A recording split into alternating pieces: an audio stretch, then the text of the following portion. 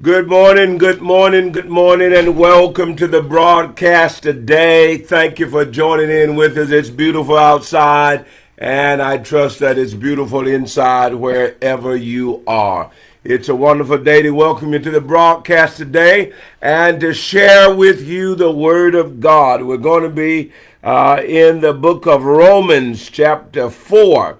Verses 1 through 12. And again, I'm glad you have tuned in to share the Word of God with us today. I'm excited about this word today, seeking assurance. And I just heard my younger sister, Reverend Fagil Grant, preach about having assurance last night. Our assurance is in Jesus Christ. I've known a lot of people who thought that they could be assured of something because of an individual or person. But listen, our assurance is in the Lord Jesus Christ. He changes not. He's not going to be absent when you need him, and he's certainly not going to be out of place at any time. And so stay right where you are as we get ready and get into the Word of God today. Today's broadcast goes out in memory of Mrs. Dolly Smith, and certainly prayers for her husband and for her family, gone on to be with the Lord at the young age of about 62 or 62 and a half. And certainly I have fond memories of her and from Wetumpka, Alabama. Our prayers for them and for the Eves family over there in that metropolis, and I'm being a little facetious there, of Wetumpka, Alabama. My schoolmates who are gone on now to be with the Lord our God. And so prayers for them and for their families there. All right. We are going to pray and get right into the Word of God. Father, thank you for the Word today, even as we thank you for the beautiful sunlight that's piercing these stained glass windows behind me and that adorns the earth. We praise you, because every good and perfect gift comes from you. And whatever you do, it's always good, it's always right, it's always holy. So we thank you that what you do is not questionable by us. It cannot be scrutinized nor judged by us. And we can only make fools of ourselves by questioning the work of the Almighty God. I pray that you help us not to blame you for that which you're not doing, so that there won't be further confusion when we are in a place of ambiguity or a place where we lack knowledge or understanding. Help us to simply say, Lord, I trust you, and Lord, I'm moving on in faith in your name. Give us assurance, even as you've spoken it in the Word. We are never left alone because you're with us always. We're never separated from your love because nothing can separate us from the love of God in Christ Jesus. And help us to walk in that kind of assurance, whether we're facing darkness, whether we're facing other adversities, death, disappointment, divorce, devastation, whatever it is. Help us to be assured you're the God who walks with us in the storm and the rain, as well as in the sunshine. In Jesus' name, give us your revelation, give us your insight into your word today. Humility of head, humility of heart, so that we would become practitioners of this faith in Jesus Christ. I give you thanks. Amen. All right, then, let's get into Romans chapter 4, verses 1 through 12. And I'm going to read that particular passage that you're hearing. What then shall we say was gained by Abraham, our forefather, according to the flesh? For if Abraham was justified by works, he has something to boast about, but not before God. For what does the scripture say? Abraham believed God, and it was counted to him as righteousness. Now to the one who works, his wages are not counted as a gift, but as his due.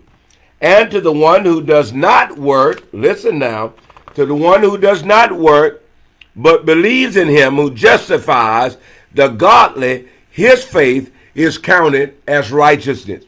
Just as David also speaks of the blessing of the one to whom God counts righteousness apart from works.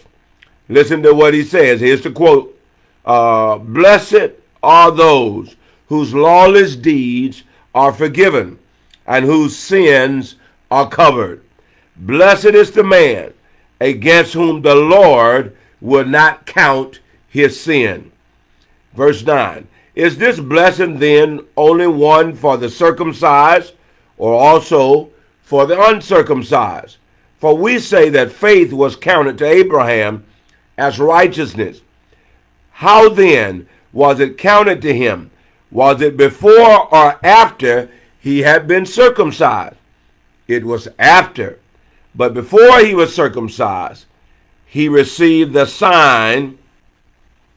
Verse 11, he received the sign of circumcision as a seal of the righteousness that he had by faith, which he was still, when he was still uncircumcised. All right. The purpose was to make him the father of all who believe without being circumcised, so that the righteousness would be counted to them as well, and to make him the father of the circumcised, who are not merely circumcised, but who also walk in the footsteps of the faith that our father Abraham had before he was circumcised. Now, some of you, I hear you saying, well, what does circumcision and uncircumcision have to do with faith? Remember, the background of our lesson takes us all the way back to Abraham and God calling him away, and he become the man of faith. And later God commanded Abraham to be circumcised and to circumcise his son and his whole household, okay? And so circumcision became the sign of the covenant that God instituted with the Hebrews or Israelites or the Jews, as they became known, through Abraham. And so people always take, some people always take what God means for one thing and they try and make it something else, and then it becomes an evil or a snare. And so what we're going to do today, we're going to look at this assurance thing, because our subject, I didn't give you that, did I? Seeking assurance. Seeking assurance. I mentioned my younger sister, Reverend Fagel Grant, who preached last night from Romans chapter 8. We're more than conquerors. And then, of course, the end of Romans 8 is what can separate us from the love of God. And Apostle Paul declared absolutely nothing. Death can't, life can't, principalities, powers, rulers, darkness, nothing, height, death, nothing can separate us from the love of God in Christ Jesus. Now, there are still people seeking assurance for their salvation. Now, remember, Apostle Paul's not given credit as being the founder of the church in Rome. Hadn't been, and talks about going, even in his writings. However, he imparted great doctrine into the Christian church, period, whether it was Rome or whether it was in other places. And that's one of the assignments you'll see in the Bible of apostles. They establish doctrine and what we're supposed to believe. So you can't just go out yonder and decide you're just going to create something and call it a church and do whatever you want to do. Doesn't work that way. We have the Bible, and in particular the New Testament, the Gospels, and the epistle writings to help us understand what we're supposed to believe. Now, I'm going to come back to that a little bit later, because I'm going to point to two doctrinal tenets of the AME Zion Church, which are consistent in most churches around the world. All right. Now, let's look at, let me also say that while Apostle Paul was trying to help the Gentile church be assured of its place and its salvation, he also had to correct the Jewish church, who sometimes became skewed in their understanding and who sometimes veered off from the sound doctrine of being justified and saved by faith. And they wanted to bring circumcision in and make that a requirement for people who were being saved, when in fact God never said you had to be circumcised in the New Testament to be saved. That came out of the Old Testament, and remember, it was for the Jews after the order and command of Abraham that Abraham received from God, and then Abraham carried it out. So Reverend Mr. John Wesley is given credit for being the founder of the Methodist movement, period. Okay? We're talking 1700s, the early 1700s, about 1739, 8 to 10 people reportedly came to Reverend Mr. John Wesley seeking salvation.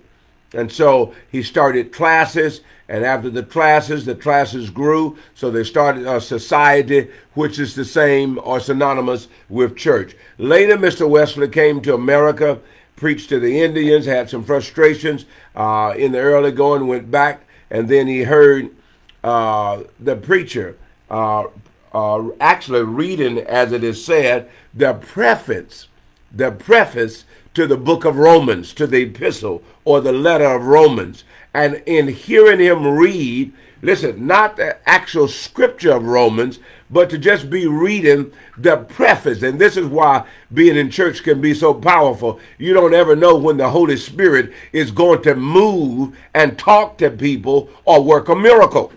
He's listening to the preface. And I think it was Peter Bowler reading. I can't really remember, but I think it was Peter Bowler reading the preface to the book of Romans. And Reverend Mr. John Wesley said, when he heard him reading the preface, he felt his heart strangely warmed by the Holy Spirit, and he knew he was saved, and he had an assurance of his salvation. Came back to America and set America on fire. And so now you've got, I'm African Methodist Episcopal Zion. That's the African Methodist Episcopal. That's the Christian Methodist Episcopal. That's the United Methodist. That's the Independent Methodist. That's the Wesleyan Church. There's the Church of the Nazarene. And there are others. And all of us have our roots from Methodism that John Wesley taught through his experiences and getting saved and having assurance. Isn't that awesome? And so the Lord gives us assurance at different times for our salvation. Now, one thing I knew for sure, when I was saved, I was converted. But I needed assurance about this call to preach, even though I believe with all my heart I was called. You know, at 19, couldn't be too sure of anything. And so I asked an old veteran preacher, and I don't know why this was the man I asked, but it was the right one, the late Reverend J.J. Cottrell.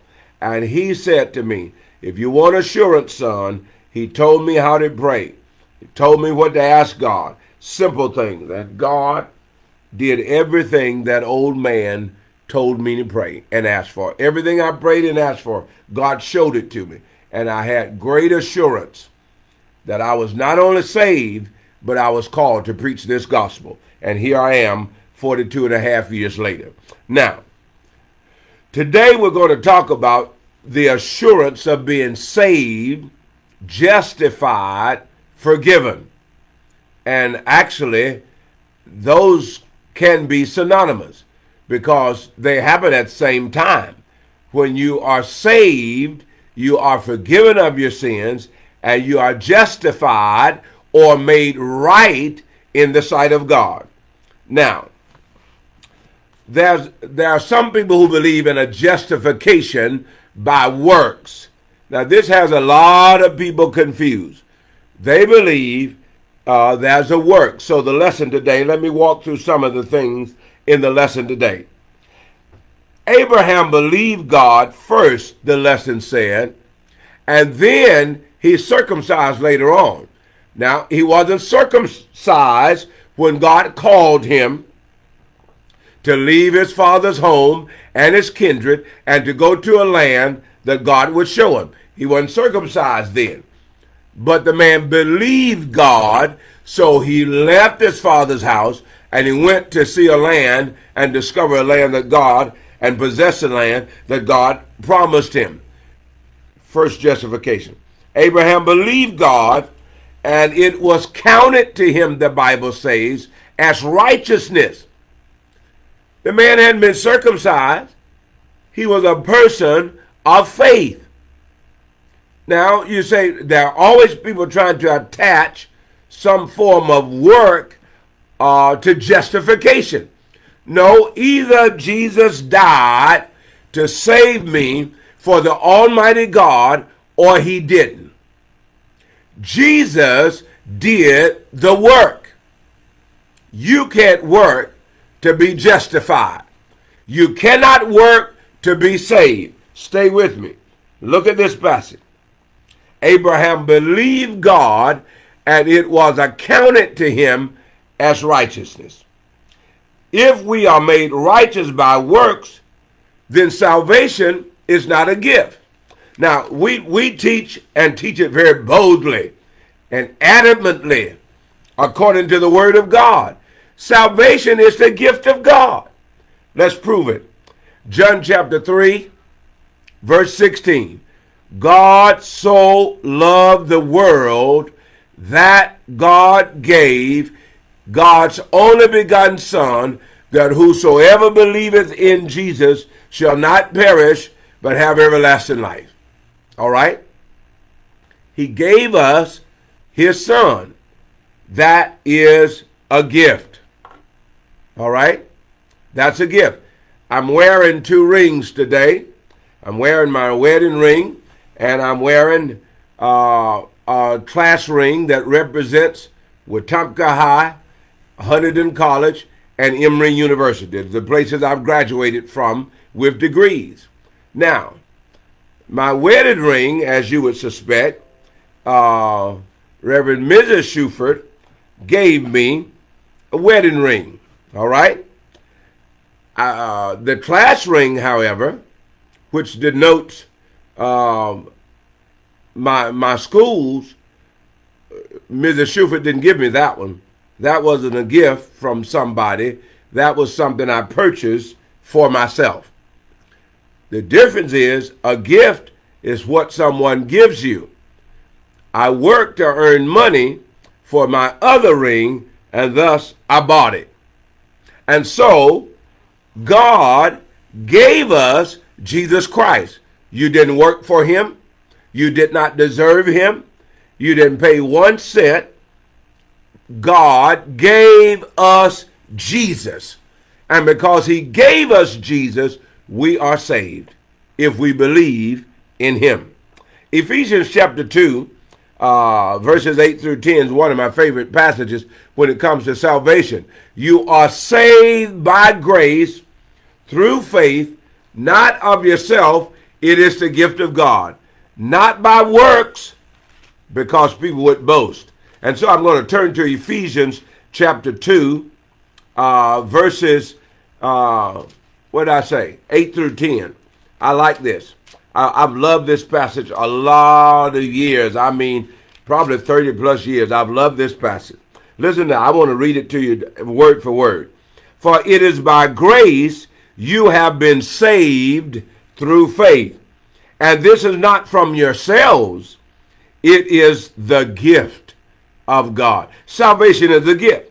Not by works. This is verse 9. Not by works, so that no one can boast. You can't brag about, I paid my tithes. I've been in church all my life. I was baptized as a baby. I've been faithful in the church. None of that entitles you to heaven. Now, don't quit paying your tithes. Don't quit going to church. Don't quit serving. But none of that entitles you to go to heaven.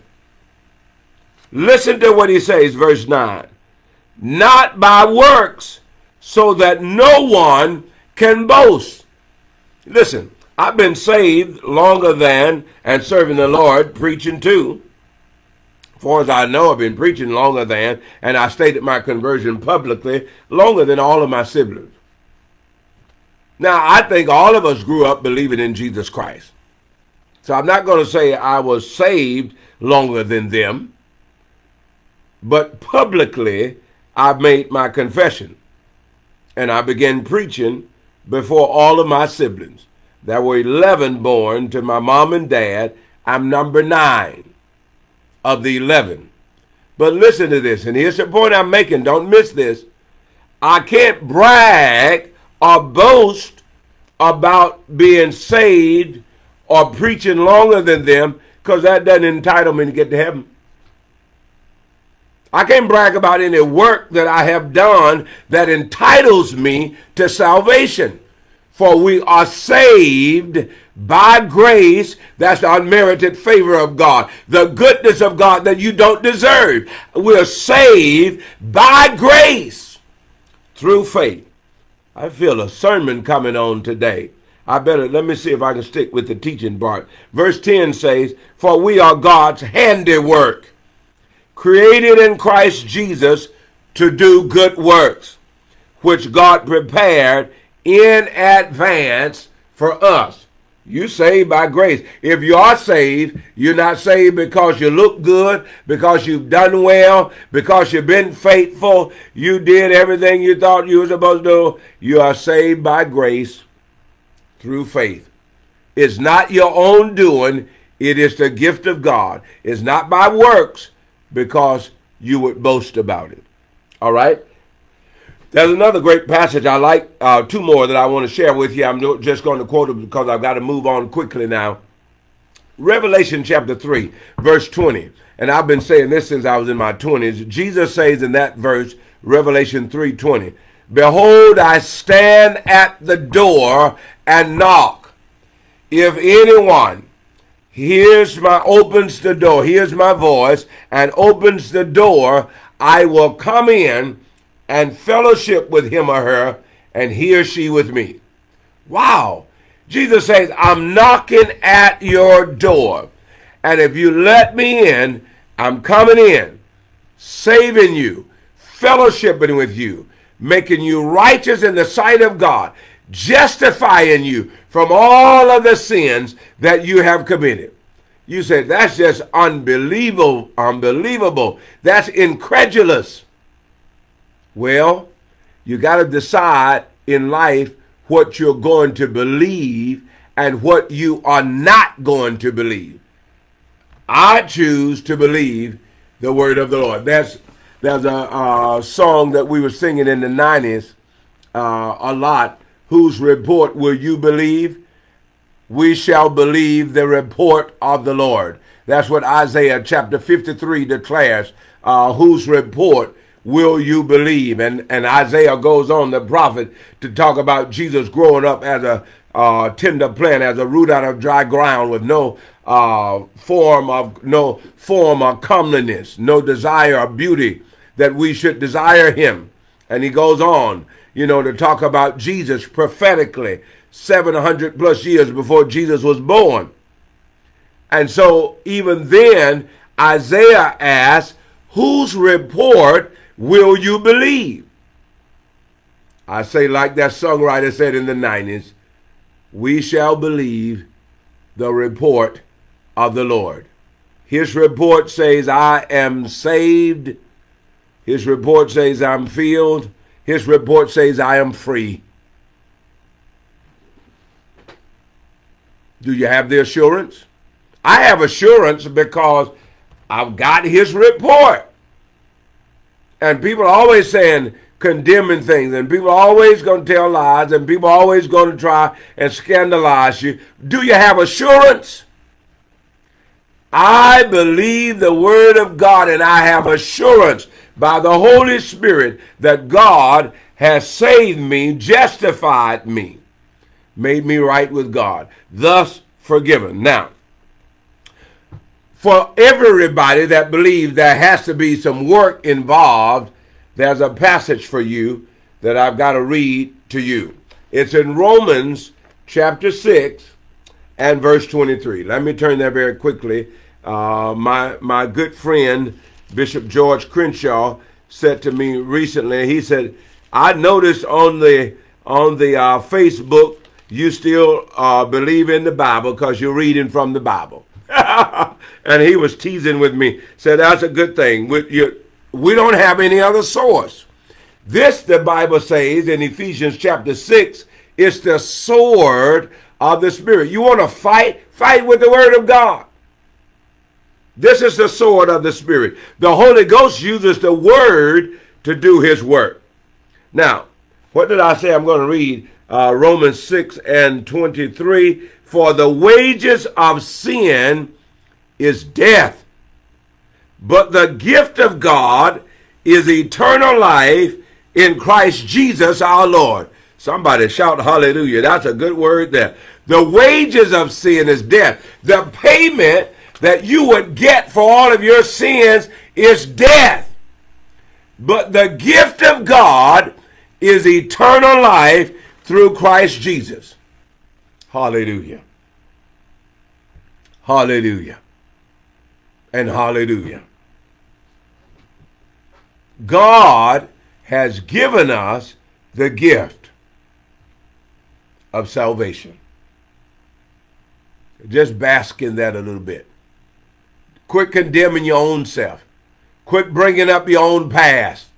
Quit allowing other folks to try and condemn you. Quit focusing on the negativity that people are saying about you and accept the gift of God that's in Christ Jesus. Ooh, it blesses me to know that Jesus loves me. I think the greatest song that I have ever sung in my life, we learned it as a kid. Yes, Jesus loves me. Yes, Jesus loves me. This I know, for the Bible tells me so. Little ones to him below, they are weak, but he is strong. I don't think I've learned a better song than that song in all of my life. Yes, Jesus loves you. Do you have the assurance? He gave Jesus as a gift. That's to John 3:16, because he loved us. He loves us. He loves us so much that he would give his only begotten son. That's a powerful dynamic. So let me go to something else. I'm trying to help you just have complete assurance, and I'm trying to give you evidence through the scripture, through other books, that you can have assurance in Jesus Christ. You can have the assurance of your salvation, of your justification, of you being forgiven of all of your sins. Let me read something else to you. It's from the AME Zion Church Book of Discipline. Now hold on. This is based on Romans 3:20, Ephesians 2:8 that I just read to you. I'm sorry, I'm reading the wrong one. This is based on Romans 3:28 and Romans 5:1 and Ephesians 2 verses 8 through 9. And the Book of Discipline on page 14, 2016 edition of the AME Zion Church. This is article number 9. I taught in the ministerial courses of studies what we call the articles of religion. And so these are our faith tenets. We believe this. This is what the Bible teaches us. This is article number 9. It's entitled of the justification of man, or of humankind, to be inclusive. We are accounted righteous before God only for the merit for our Lord Jesus Christ, by faith, and not by our works or worth. Wherefore, that we are justified by faith only is a most wholesome doctrine, and is very full of comfort. So we're justified by our faith in Christ. That gives us assurance. And that's based upon Romans 3:28, Romans 5:1, Ephesians 2, verses 8 through 9. Isn't that awesome? Now, I went a step further, because while we're justified by faith,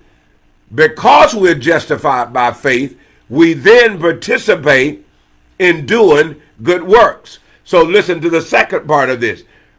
Article number 10. All right? Article number 10, page 14 in the A.M.E. Zion Book of Discipline.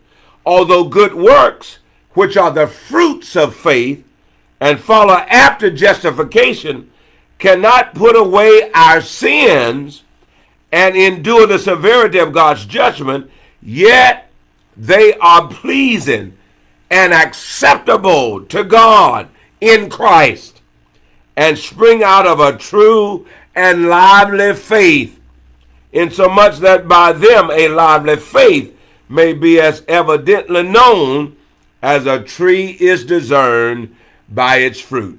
Now, what were they saying in our book of discipline?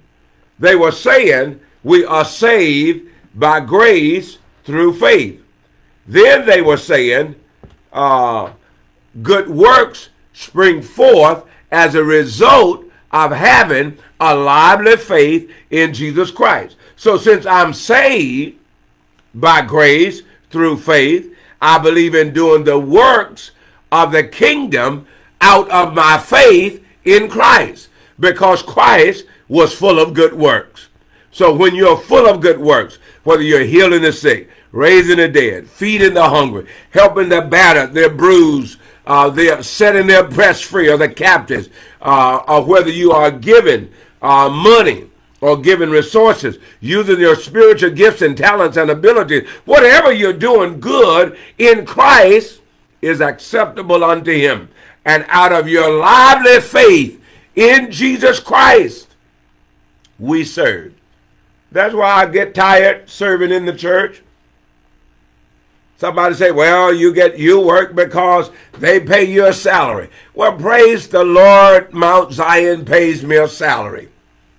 I got paid a salary as a meat cutter. I got paid a salary as an insurance salesman. I was paid a salary in everything I've ever done when I was employed.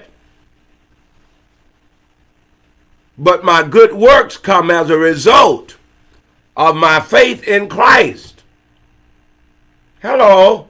When I graduated from high school, I didn't know what I was going to do in life. I had all these ideas. I thought I might have wanted to be a doctor. I'm glad I didn't go that route, because I wouldn't like that. After knowing all that I know about hospitals and sicknesses and diseases and experiencing that for 42 years, I didn't want to do that. I'm so thankful for good doctors that I do trust. And couldn't wait, as I told my family members, to get my vaccine in that left arm. And you know, I was excited about that. Couldn't wait to get it. And one of my best friends for life is an MD. So, you know, I've got great doctor friends.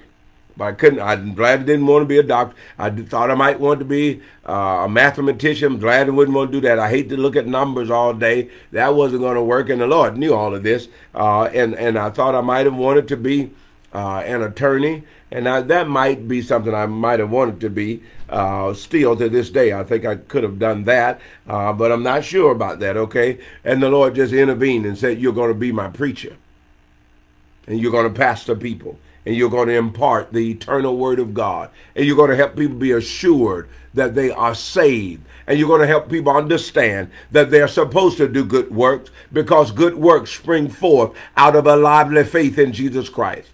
And I'm so excited that God decided what I would be able to do, because he knew I didn't know what to do. All right.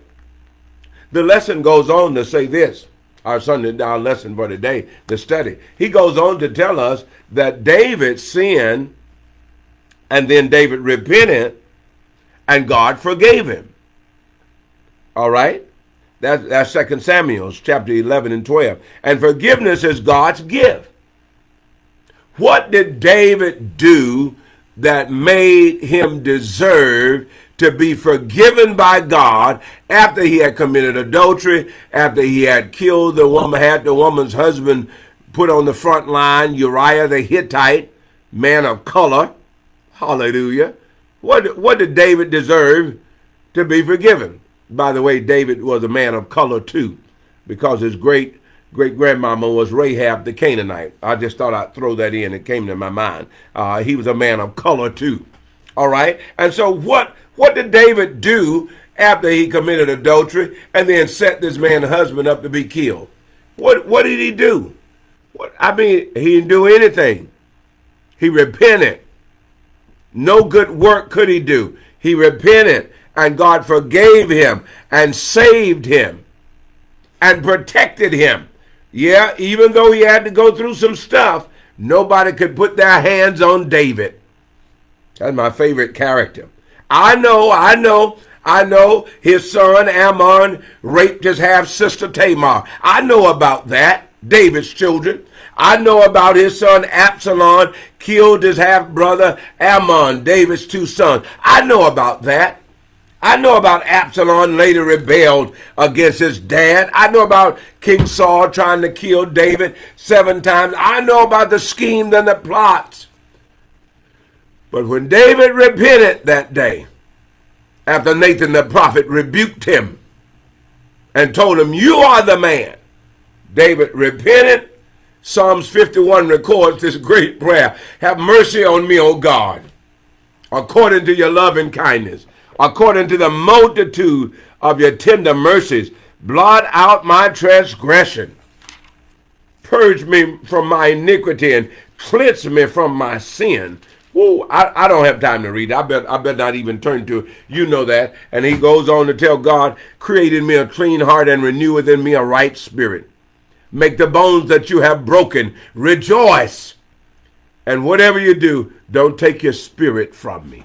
David repented, and God forgave him and then protected him and blessed David all the days of his life.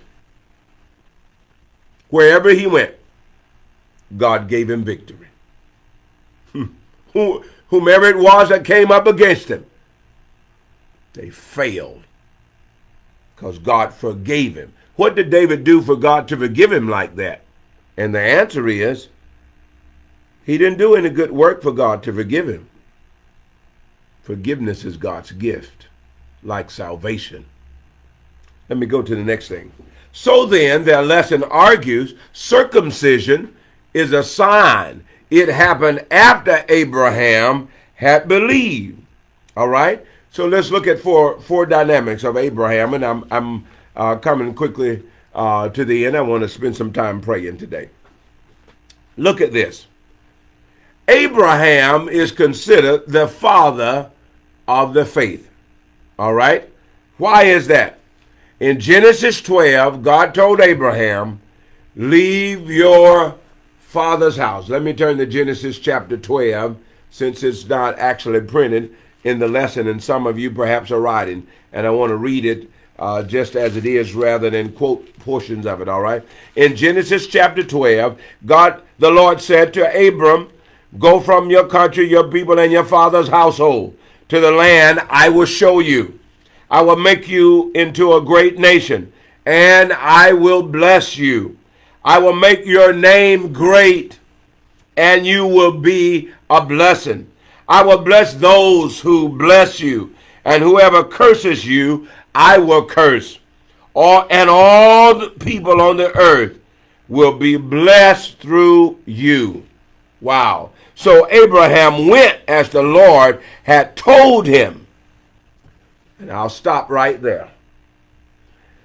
By faith, Abraham left his family to go to a land that God was going to show him. And as a result, he was blessed. We used to say it like this: he got his socks blessed off of him. He was blessed so much, everybody who would come up against Abraham to curse him, they got cursed. Everybody come up to bless Abraham, they got blessed.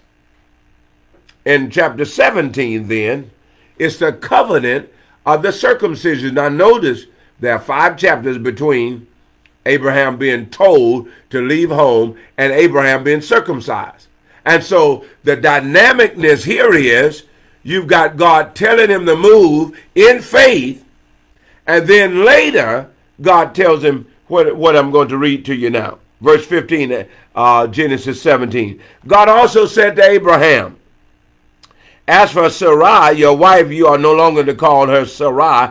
Her name will be Sarah." You know, God changed Abraham's name to Abraham. His name was Abram, and then God made him Abraham, the father of nations. Verse 16. Now he says he's changing Sarai name to Sarah.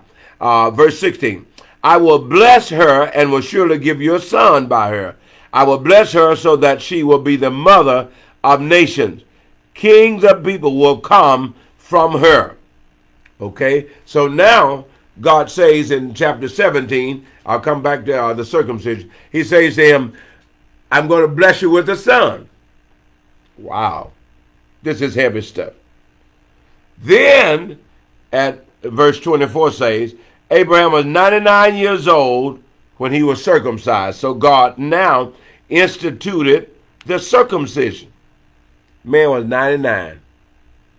God had already made a covenant with him. Abraham had already responded in righteousness. He had already left his homeland. God had already changed his name. God had already promised to give him a son in his old age. And God said, I'm establishing my covenant. Verse number 19.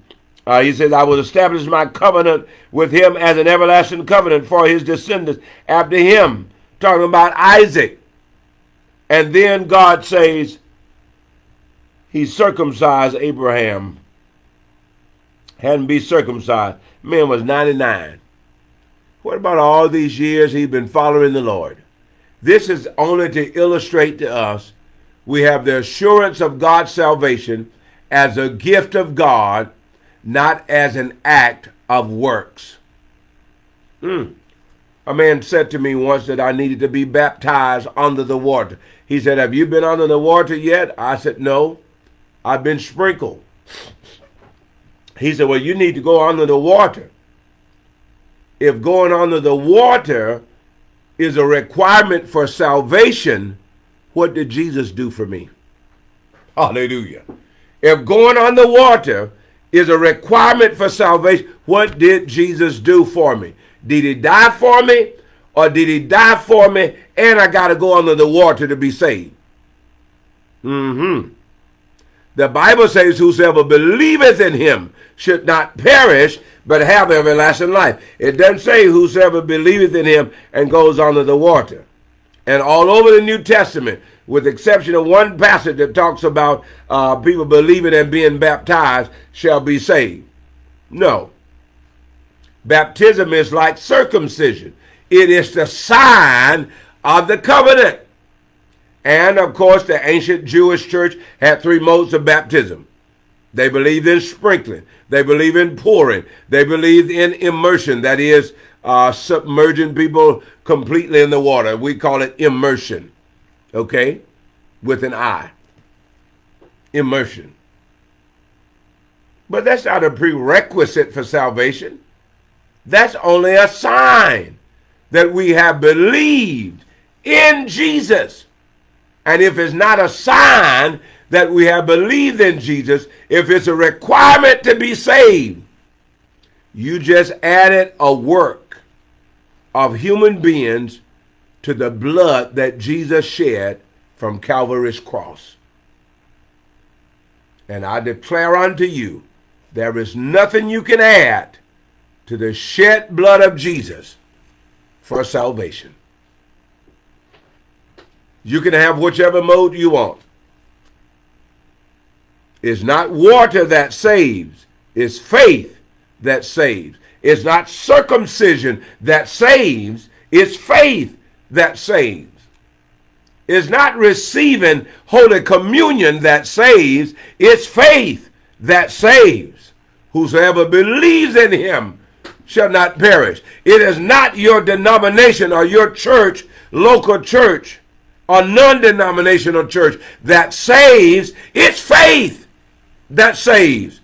Believing in Jesus Christ entitles you to salvation, to justification, to forgiveness, to heaven. Hallelujah. The thief on the cross didn't get baptized, but he went to paradise. What are you going to do with that? Say, well, he couldn't be baptized. He was dying on a cross. Man, woman, please. Jesus could have made it rain to baptize him if his baptism was a requirement. Jesus could have baptized him. He could have immersed that man in water right there on the cross. No, the point of the matter is, works are not a requirement for salvation. we've got to get this right as Christians. Whatever work you're doing that because you have been saved, I trust, and you believe in Jesus and the Word. That's one more passage that I have that I wanted to share. So the circumcision, Abraham circumcised at 99. Then chapter 22 is in Genesis. It's a passage where God said to Abraham, go up and sacrifice Isaac. And he believed God so much that whatever God would say to Abraham, Abraham would do it. Took his only son Isaac, only son by Sarah, up on Mount Moriah. That's why you got all these churches named Moriah. Took his only son Isaac up on Mount Moriah to sacrifice him. And God provided a ram for him to sacrifice. And if you'll notice, there are great points of faith as in Genesis 22. First point of faith, God told him, take your only son Isaac, go up and sacrifice. First point of faith. When he went up to sacrifice him, his son said to him, get ready to go up the mountain, said, I see the wood and the fire. I don't see the lamb or the ram. And Abraham's point of faith, too, he says to him, the Lord will provide the sacrifice. Wow, that's great faith. And then there's a third point of faith before he gets up there to sacrifice. He said to his servants, Abraham said to his servants, stay here while my son and I go and worship, and then we're coming back. That's what faith does. Faith believes without seeing. It is the assurance of things hoped for and the evidence of things not seen. It is confident assurance. That's what faith is. Confident assurance. I am confident that if you believe on the Lord Jesus Christ, you will be saved. I'm confident that I'm already saved because I have believed on the Lord Jesus Christ. That's my last passage for today. And so there are persons seeking assurance. I want to say to any of you, if you're seeking assurance of salvation, believe the word of God. And the Holy Spirit will come and he will give you assurance. I didn't need a college professor to tell me that. I didn't need the late Reverend J.J. Cottrell to tell me I was saved. I needed him to help me understand what it meant to be a preacher and how to be assured of this calling to preach. And I got that. But I've never doubted my salvation. I'm assured Jesus died for me. I have believed in him. I've studied other religions. I believed in Jesus. And I am convinced he is the only way for anyone to be saved. My friends, my brothers, my sisters, my fellow creatures here in the earth, if you want assurance, the Lord will give it to you. Let's pray today. Let's pray. Some of us need assurance for salvation. Some of us need assurance about the calling in our lives, like the calling to preach. Before I accepted the call to preach, there were Sunday school teachers, the late Mrs. Aurelia Crenshaw Berry, my cousin, the late Mrs. Elizabeth Roberts, the late Mrs. Cassie Bell Cook King. They told me, you're going to be a preacher. And I marvel at that to this day, that those, I call them old women. I thought they were old back then, but some of them weren't even my age when they were telling me this. But they said that to me. And I said, you've got to be kidding. I'm not going to be a preacher. I didn't say that to them, not out loud. You know, that was a different era. I just said it to myself inside. You got to be kidding. I'm not going to do that. I said, that's what you all think. But they had faith. They had faith that God had called me to this ministry. And they saw it. Is that awesome? That's awesome to me. Common people. Two of them were school teachers. One of them was just a common laborer, a farmer. How I love them to this day. Their faith has helped me these 42 years of my ministry. I have confident assurance that Jesus has died to save me, and I am saved. Confident assurance that Jesus called me into this ministry. Confident assurance that he wants to give you assurance of your salvation and of your ministry. Let's pray. Father, I just thank you today. I thank you so much for the assurance you've given me, for the countless times that you have spoken to me, whether I was preparing sermons or studies, or whether I was praying or doing something else. Thank you for assurance. Thank you for quietly talking to me, even as you spoke yesterday about something that I needed to do. I give you praise that this assurance is available for every child of God. And so for every child of God that's listening to me right now, I'm praying for their assurance.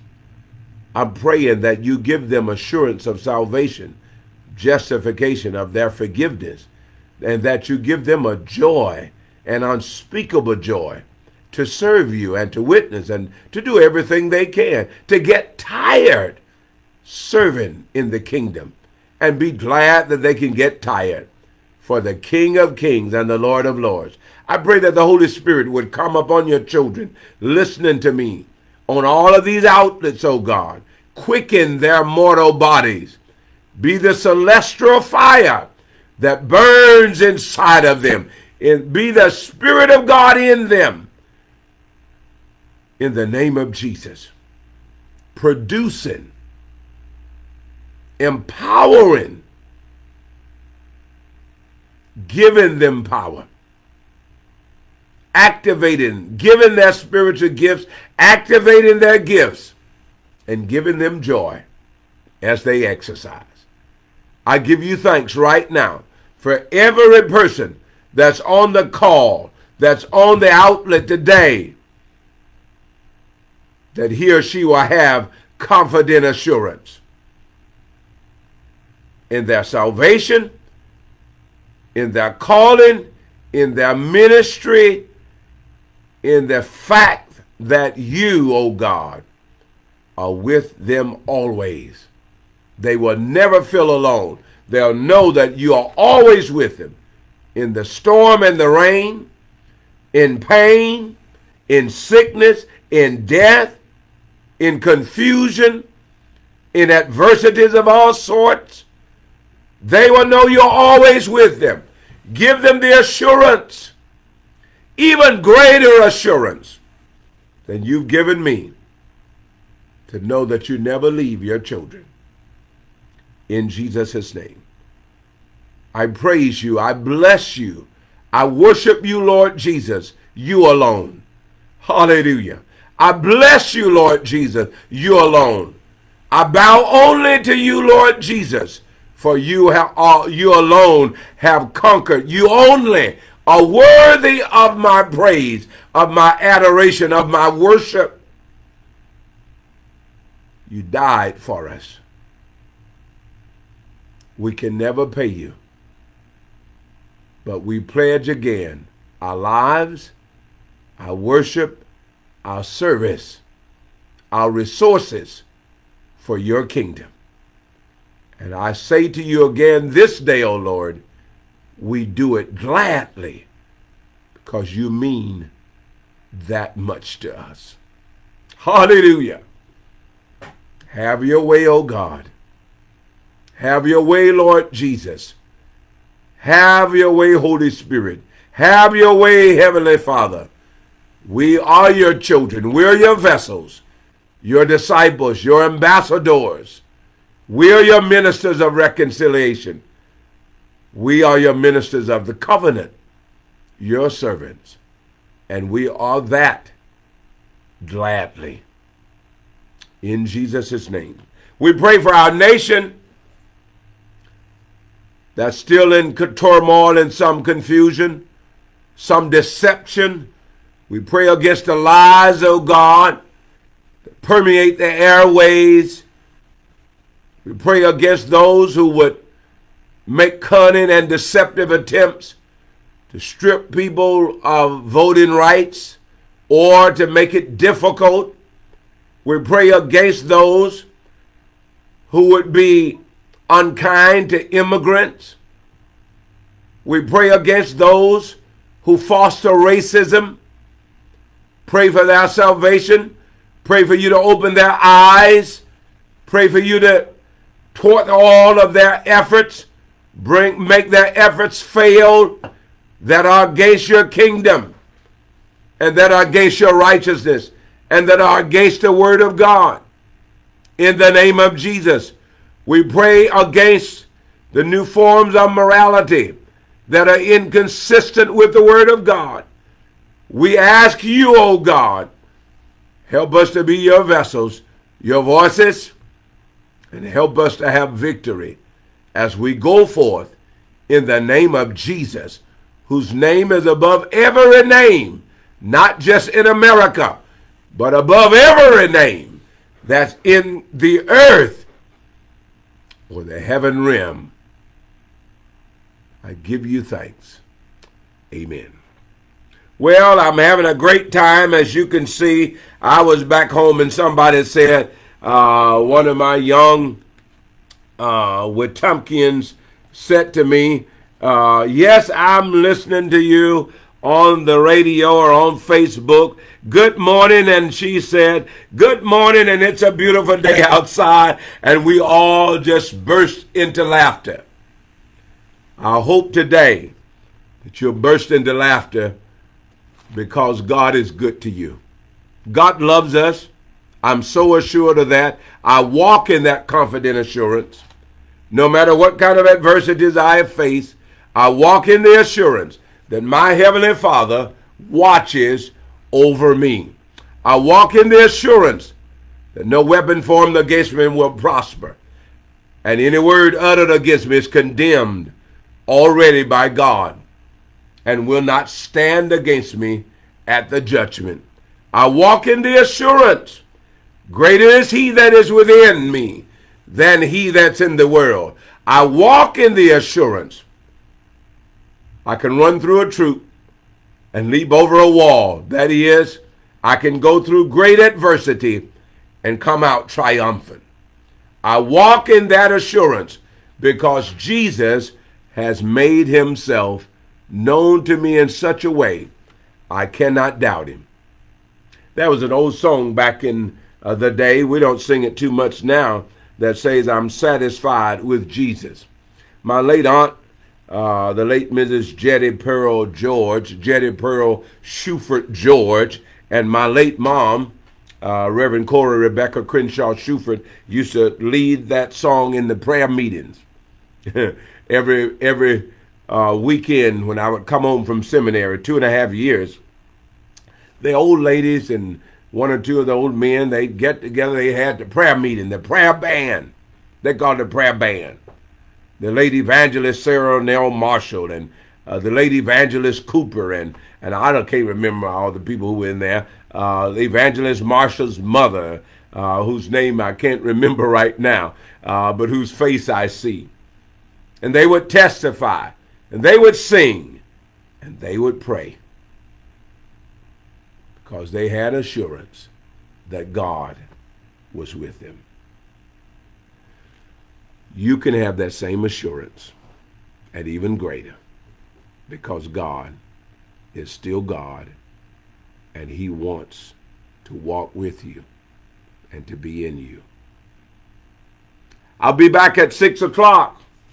I'm going to be talking from the book of Luke, and I'm going to be talking about, I'm continuing what this Romans, but I'm going to be in the Gospel of Luke, and I'm going to talk about justification. And you're going to be enlightened, and you're going to receive great information from the Word of God as to just how justified and how justification works and how justified you are already in Christ Jesus. Until then, Claude Shuford, Mount Zion, right here on West Jeff Davis Avenue in Montgomery, Alabama.